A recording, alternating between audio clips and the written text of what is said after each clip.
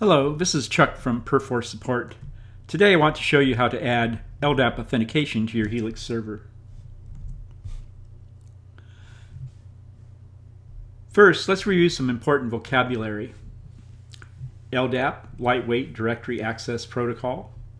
AD, or ADS, Active Directory or Active Directory Services. This is a proprietary Microsoft technology and database used to manage computers, resources, and other devices on a network. This supports the LDAP protocol. Helix LDAP authentication. LDAP authentication uses built-in Helix server support and tools. LDAP configuration. This is the configuration that defines an Active Directory configuration or other LDAP server to which the Perforce server can connect in order to authenticate users. LDAP configurables. A set of Helix server configurables that need to be configured to allow LDAP authentication. Things that you should consider before implementing LDAP. You need to ask yourself the following questions. Planning is always very important. Will you specify failover LDAP ADS servers? Are you going to have a failover strategy if your user cannot connect to the first LDAP server or ADS server that they attempt to connect to? In that case, if that should fail, should they fall through to a secondary server? Do you plan to use P4 LDAP Sync to help manage your Helix users? If you're going to do this, you must use the search method. Which LDAP authentication method will you use? SASL, Simple, or Search? What users need to be excluded from LDAP? When you configure LDAP, you can exclude certain users from being required to authenticate with LDAP. This is important in case, for some reason, the LDAP server is not available. All users require strong passwords, which is security equals 3. You can determine the security level on your server by typing P4 counter security. Perforce names must match Active Directory names exactly for LDAP to work. Some password requirements are that your users cannot use spaces or pounds in their passwords. Here are the steps to set up LDAP on your server. 1. You create one or multiple LDAP configurations using P4 LDAP, your LDAP config, which is any name that you want to give it. It should be something meaningful. 2. Make sure the configurations work before placing into production. And you do this by using the P4 LDAP-T flag with a username and your LDAP configuration. Set the required Helix server configurables. There are a certain number of Helix configurables required for LDAP to work on your server. P4 configure set off.default.method equals LDAP tells the server that the server is using LDAP authentication.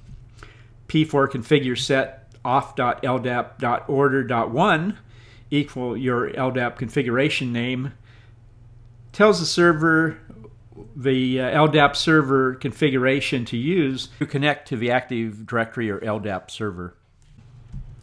4. Make sure at least one super user uses Perforce authentication in case the LDAP server is unreachable. And this is very important. And you can tell the authentication method the user is using by checking the auth method field in the user's user spec. Restart the Helix server. At this point, your server will be using LDAP authentication. At that point, you can convert all existing non-super users to use LDAP authentication by typing P4 admin set LDAP users. This will convert all non-super users to use LDAP authentication. Here's a typical LDAP search configuration.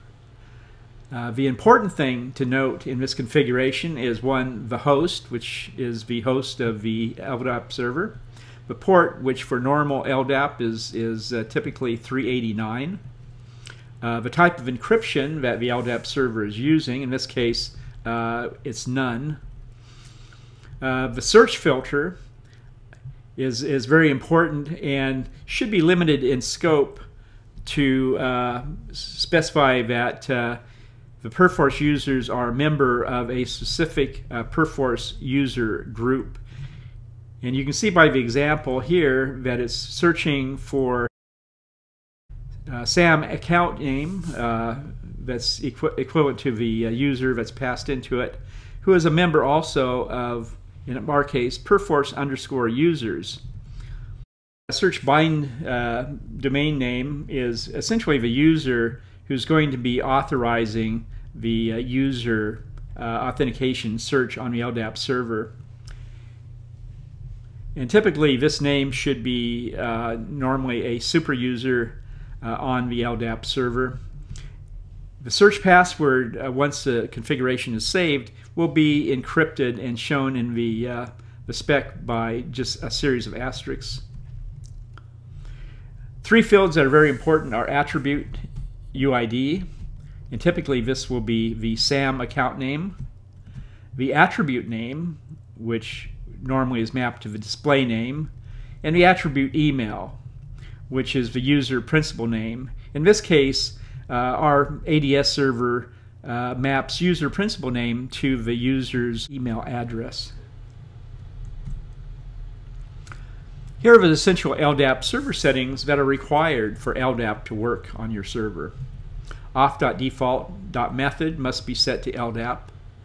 Auth.ldap.order.1 must be configured with a valid LDAP configuration profile on your Helix server.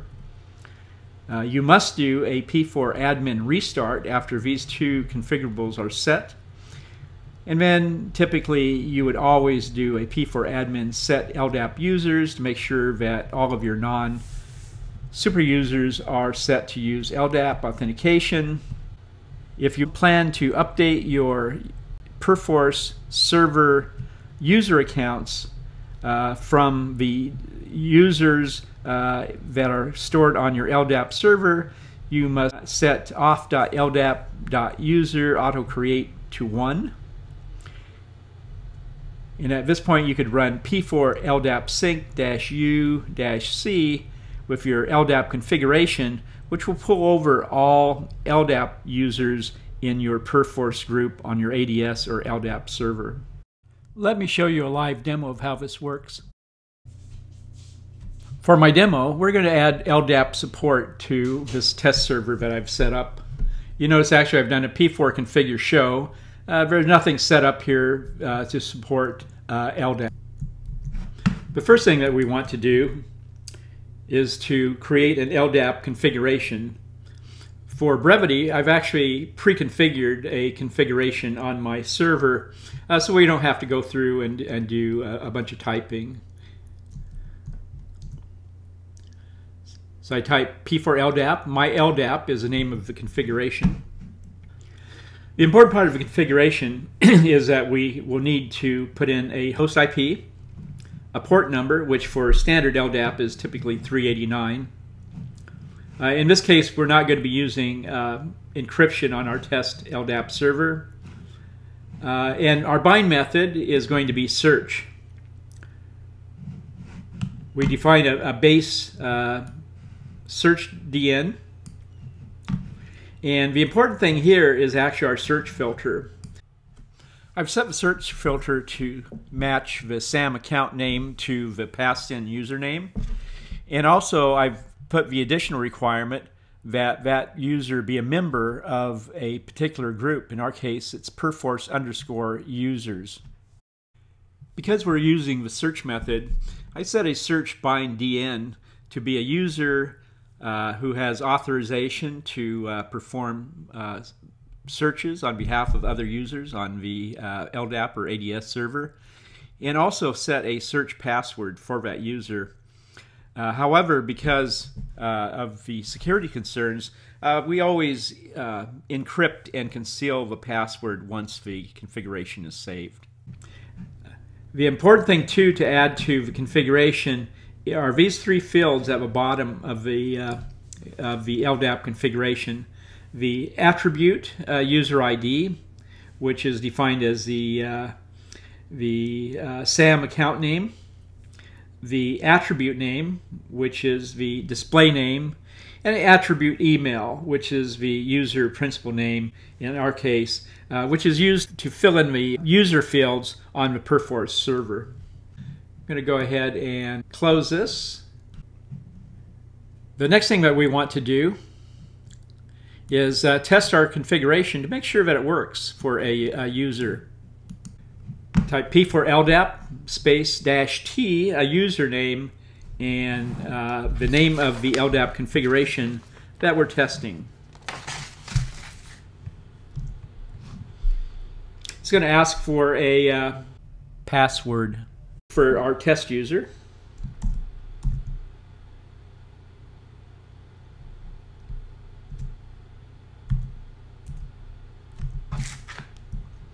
I put the password in. And we see that our configuration is good and that the user, I'm a user, was able to authenticate against the LDAP server successfully. The next thing we want to do is make sure that our security counter is set to the proper level. So to do that, I'm going to check it by typing P4 counter security. We see that actually we have no security right now on our server. So I'm going to go ahead and remedy that by setting the security to 3.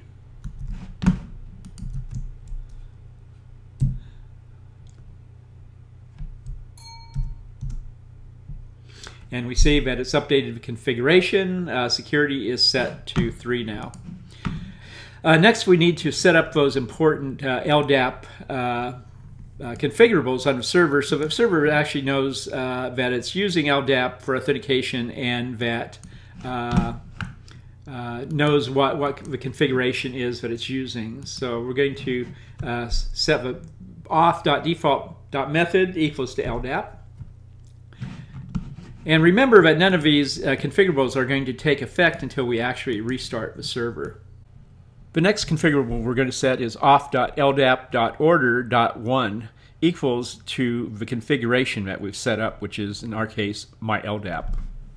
And if we want to have a fall through server, we would also configure those as auth.ldap.order equals .2, .3, and so forth. And the thing to remember is that if the search algorithm goes to an LDAP server and it finds the username at all, like even if that user is disabled on a particular server, it won't fall through to another configuration or another LDAP server, but it's simply going to fail that server. And that's actually an important gotcha. I'm going to go ahead and restart the server.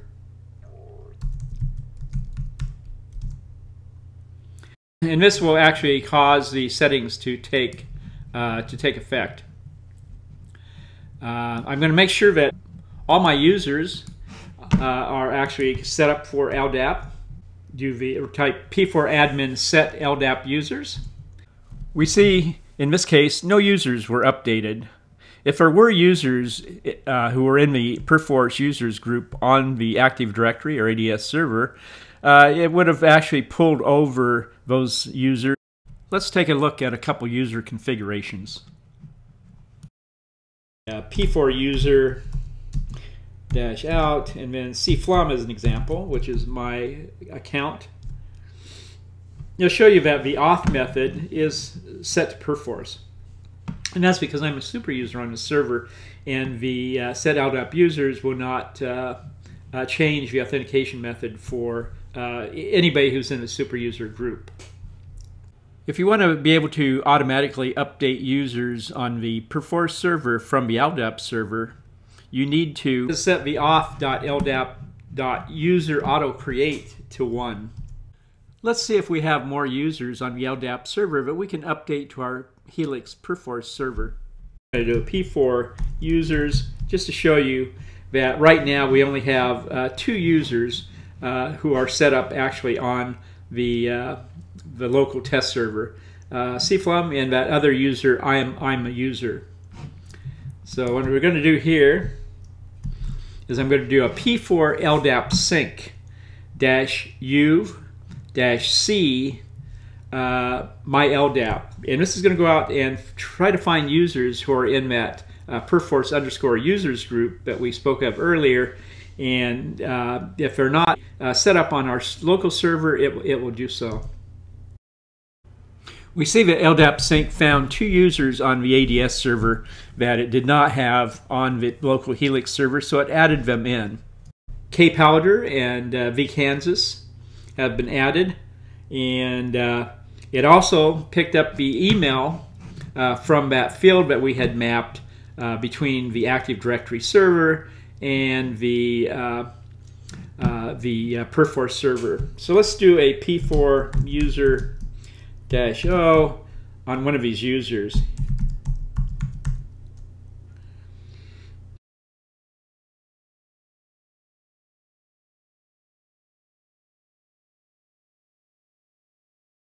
Here's a new user that's been created on a Perforce server with the mapped email address, and notice that the authentication method, auth method, has been set to LDAP. So these users will now be able to authenticate against the Perforce server using LDAP. I'd like to thank you for watching our video. Hopefully you found this useful. You can find also additional valuable resources online at the following links. Our community knowledge base is at community.perforce.com, and here you will find excellent articles on just about anything and everything Perforce. The go-to resource is the Perforce Systems Administrator's Guide, and here you'll find in-depth detail on everything to know about Perforce server configuration.